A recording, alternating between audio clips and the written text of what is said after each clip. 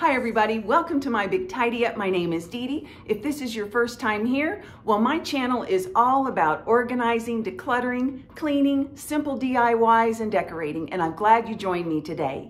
Now today, what I have on the menu is cleaning. It's spring cleaning time. Now before you go, oh no, another spring cleaning video, I don't want to clean my baseboards, I know I need to clean the windows and clean my carpets, all of those things, that's not what I'm talking about today. Today are easy, small, little tasks, little spring cleaning jobs that sometimes we all forget. So it's not going to be that back-breaking work where you're like, oh no, I'm on my hands and knees scrubbing the floor. Nope, not today. Today are simple little jobs that we all need to do that can make a big difference in our home. So without any further ado, let's get started. Let's get that spring cleaning going and let's get this place tidy.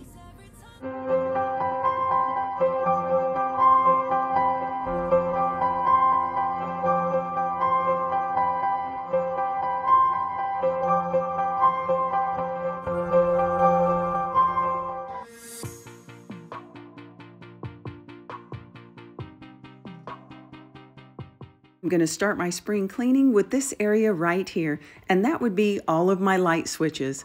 I'll be cleaning all of my light switches throughout my home. You know, this is kind of a forgotten area. We don't always get these, and dirt definitely can build up. So I'm just going to use Clorox wipes and clean all of my switches, and I also am going to get all of my lamp pulls because I know I'm handling those without cleaning them as well.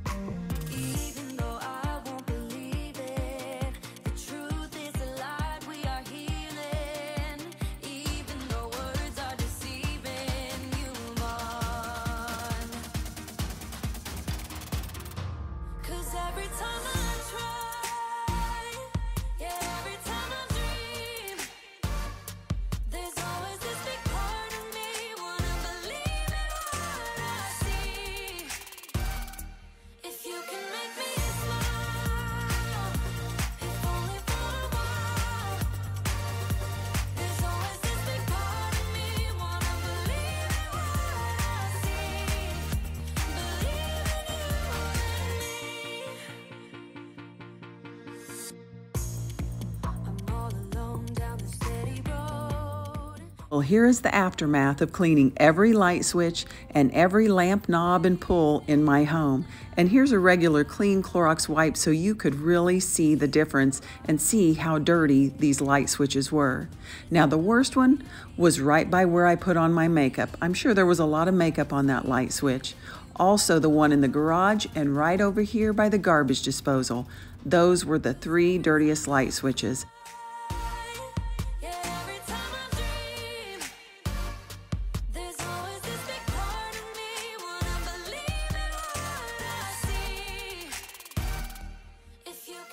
Next up, the remotes.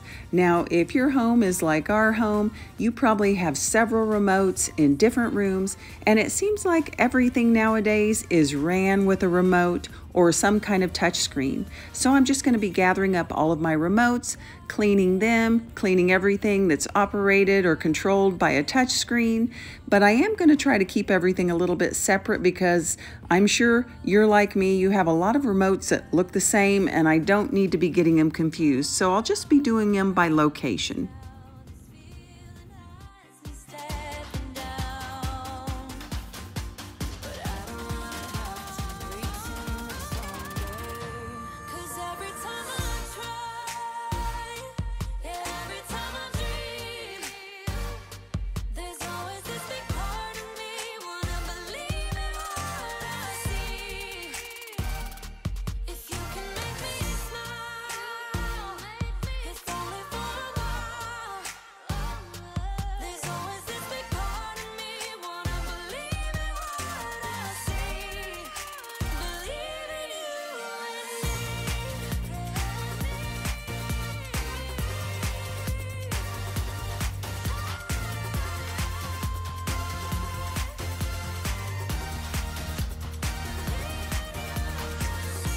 I must admit, cleaning my thermostat is never on my mental radar. So that's why it works better for me if I group like chores together. So if I think to myself, everything that has a remote or everything that's ran with a touch screen, and put those all together, I'm more likely to remember everything.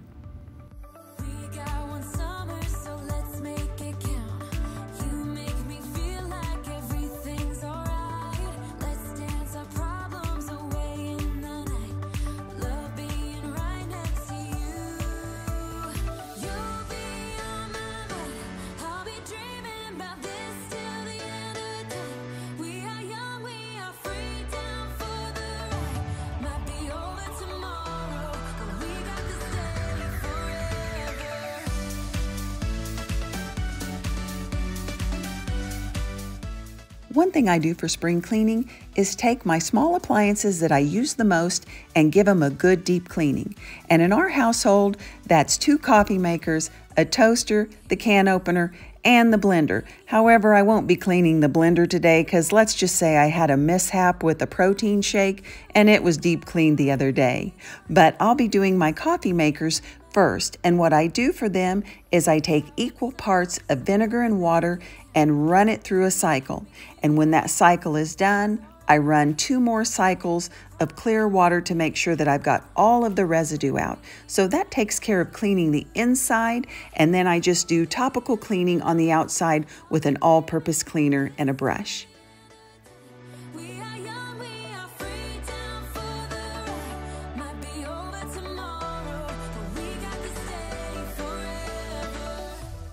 Now on the Keurig, since it's individual cups, what I will do is fill the reservoir with the vinegar and the water and run several cycles and several cups like that through the machine.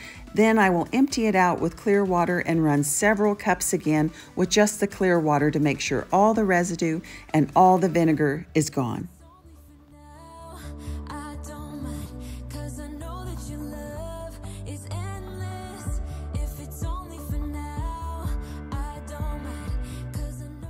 This was my second cup that I had run through, and you could see it still wasn't running clear. I was still getting residue out of the machine. So I ended up running about 4 cups through before it ran clear.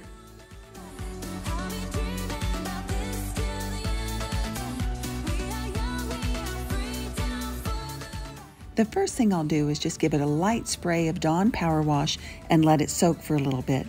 Then I'll come back, give it a light scrubbing, put it back in the water, let it soak again so I can come back and give it a thorough cleaning. But while it's soaking, I'm going to go ahead and clean the outside of the units so I can get the coffee pots done and move on to the toaster and can opener.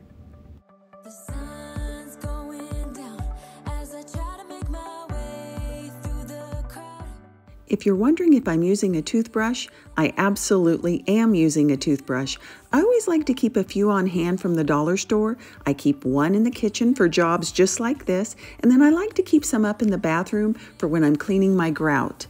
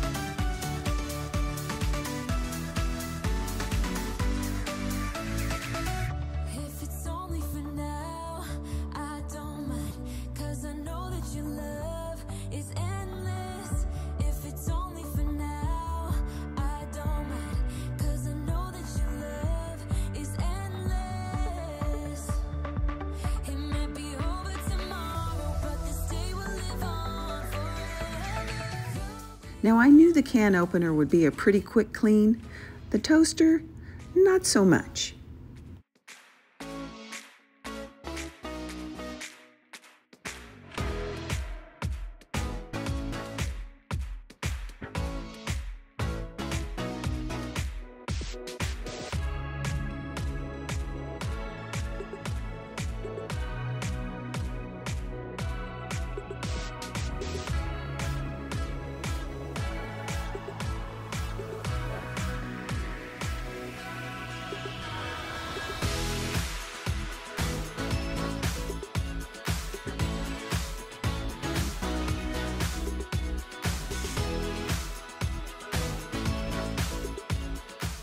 My cleaning tools for this toaster today aren't real conventional. I'm using canned air, a fruit pick, a small piece of magic eraser, and then a rag and a multi-purpose cleaner.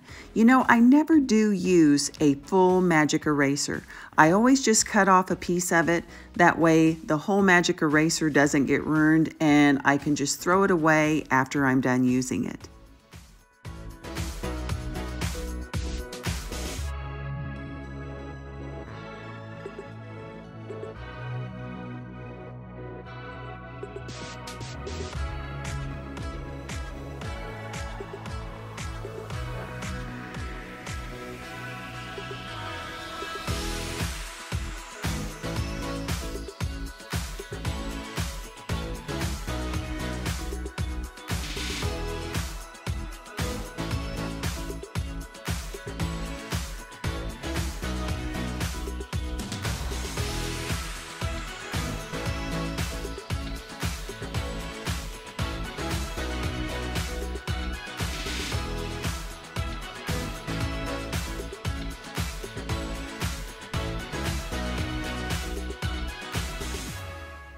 After a quick dry, I'll put all the parts back together and my appliances will all be done and I'll be moving on to the next thing.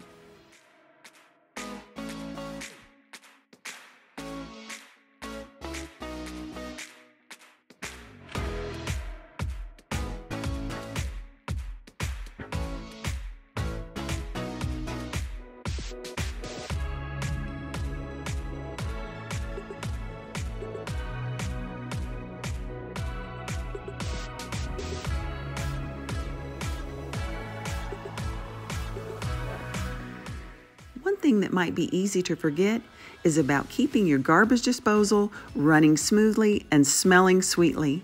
So I'm just going to share this one little hack. I shared it before, probably about 7 months ago, but in case you're new, you might not have seen it before. You're just going to take your garbage disposal, you're going to fill it and top it off with ice and run your water, and you will see that even if it looks clean, it's not really clean. It's going to pull everything up and it will eventually go down. And when it's all said and done, I add just a little bit of essential oil, or if you have some citrus rind, you can throw that in there and it will keep your garbage disposal smelling sweet and running smoothly.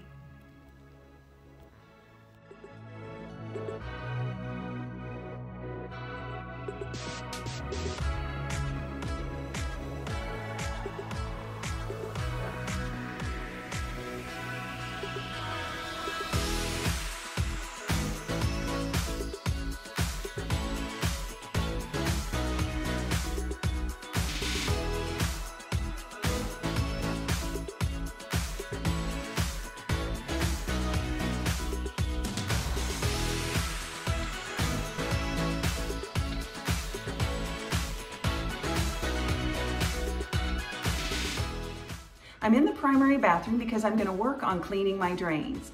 Now what I use is not a product that you get off the shelf like a liquid plumber or a Drano. It's just a simple recipe hack that I've been using for quite some time. All it is dish soap, baking soda, vinegar, and hot water a little bit later after you put all those things in your sink. Now the thing about it is, I've been doing this for quite some time, and just the other day, I saw on Instagram almost the exact same recipe. Someone was doing the exact same thing as me, except just a couple little things were tweaked. So I'm gonna try it both ways. I'm gonna try it my original way, and then I'm gonna try their way and see if I can tell a difference. Now my way is 1 tablespoon of dish soap, a half a cup of baking soda, and 2 cups of vinegar. You pour it in the sink, you let it sit, you come back in 15 minutes and pour hot water down the drain, and voila, there you go. Now their recipe is the same. It is still 1 tablespoon of dish soap, a half a cup of baking soda, and 2 cups of vinegar. However, they pour it in and they said you throw a rag on top of it and you only let it set 10 minutes and then come back in and pour the hot water. So everything's the same except they've shortened the time by 5 minutes and they throw a rag on it. Now I'm not sure how that's gonna work because every time I've done it, it bubbles up and so it kind of fills the sink. So I guess I'm just gonna pour it and throw the rag on there and we'll see how it goes. But this is a great tip to keep your drains running smoothly. So let's get it going.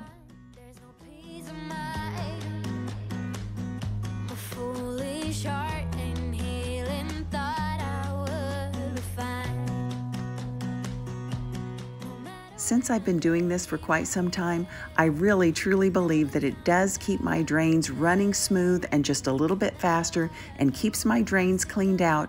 And I definitely know that it does give a good fresh smell and eliminates any bad odors when this process is done.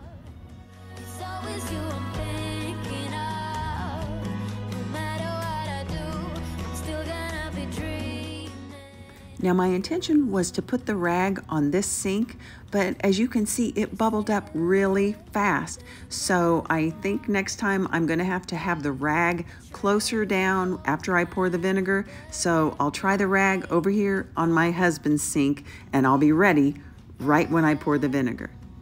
Your perfume that I still can stand, but every time I think these scars about to mend, no matter where I lay my head, another town, another bed, no matter what I do, I'm still gonna be dreaming of you, no matter who I try to love. Now I'm going to try the rag technique again, and I'm going to do it downstairs in this little basement sink. And I'm thinking maybe since there's not a plug, maybe it will work a little better. I'm not quite sure what the benefit of the rag is. I was thinking that maybe if you put the rag on, it was to try to keep all the little cleaning goodies down in the drain and keep it more concentrated, but I'm not sure. So if you have ever done this with the rag, or know the benefit of that, or if you're that Instagram person that had this on there, please let me know, because right now I'm just not getting it.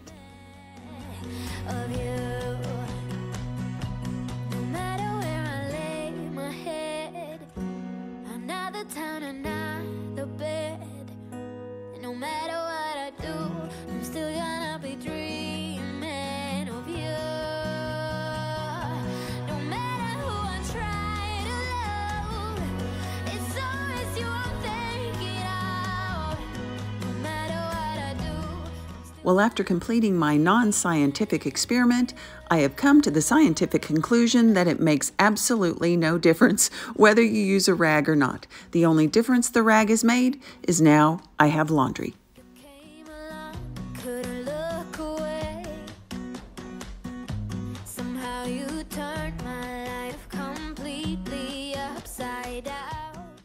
One area of my home that gets forgotten and is definitely neglected and needs some spring cleaning are my doors.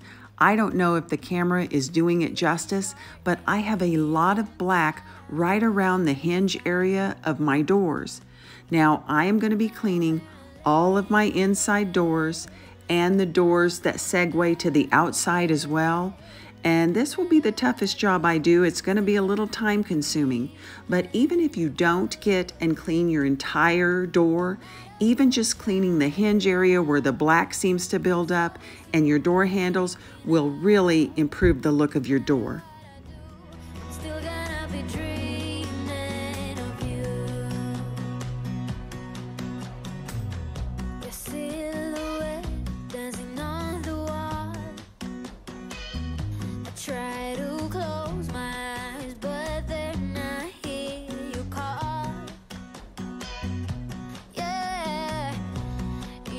Perfume time I think these scars about to mend. No matter where I lay my head, another town, another bed. No matter what I do, I'm still gonna be dreaming of you. No matter who I try to love, it's always you I'm thinking of. No matter what I do, I'm still gonna be dreaming of you. Nobody got the magic touch, how you make my heart rush. Why is that so hard to find? Nothing better than your kiss, something that I can't resist. Can't forget the nights you were mine. Oh, no, no. Oh, no, no. Still gonna be dreaming. Now, out of everything I cleaned today, this by far has been the dirtiest. This door that leads from the garage into the back of the house was absolutely filthy from top to bottom, and actually the lower it got, the worse it got. And I'm sure that's from carrying in bags or bringing in groceries and using my leg to open the door or push the door all the way open when my hands are full. No matter what I do, I'm still gonna be dreaming of you. No, no, no. Yeah, yeah. I'm still gonna be dreaming of you. I'm only halfway done, and this is what my cleaning cloth looks like already. I think it's a good thing that cleaning the doors made the spring cleaning list.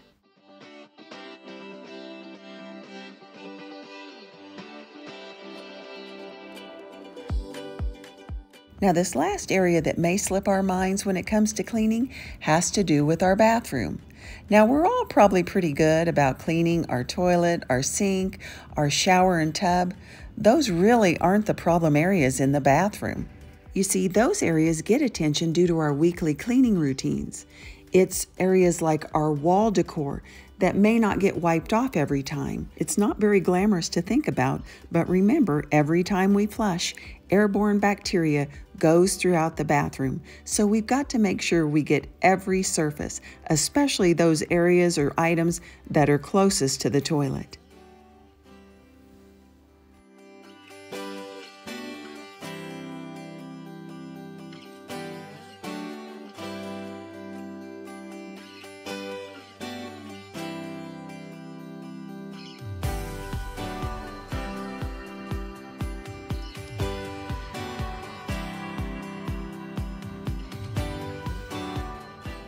Well, Tidy Uppers, that's it for today. Spring cleaning has officially sprung in this home. Now, do I have a lot of spring cleaning projects left to do, bigger things? Sure I do, but today was a really good start. Gives me that little boost, a little pat on the back that I've done something. Now, I think sometimes we think that spring cleaning has to be this big monumental, like I work 3 days straight, 8 hours a day on my hands and knees cleaning for it to be considered spring cleaning. Well, in my mind, what spring cleaning is, it's going a little bit beyond, going a bit above what we normally do in our daily cleaning routines. And that's what I did today. I don't normally deep clean my appliances or my coffee pots. I don't normally wipe my light switches off every single time I leave a room, but today I did. So I'll take the small victories anytime. I appreciate you guys joining me today. I hope you feel encouraged. I hope you know that you don't have to do it all in 1 day or 2 days or 3 days. We're just going to take small bites out of this and we'll get to the finish line together. I appreciate you guys supporting my channel. Tidy Uppers that come back week after week, you know I love you. And if you're new here, thanks for joining me today. I hope you found a place that you could call your own and you'll come back and join us again. So that's all. And until I see you next time, stay tidy.